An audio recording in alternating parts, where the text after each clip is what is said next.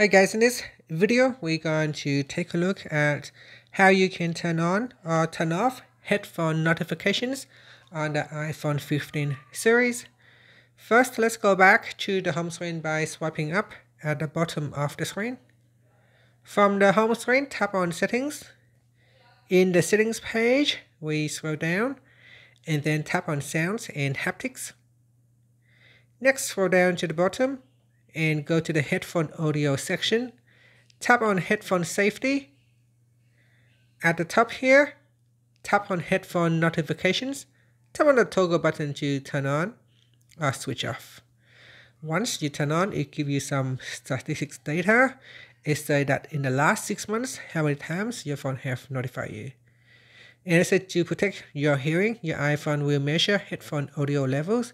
If you exceed the recommended 7-day limit, a notification is sent and the volume is turned down. And that's it. Finally, you can swipe up to go back to the home screen. Thank you for watching this video. Please like and subscribe to my channel for more videos.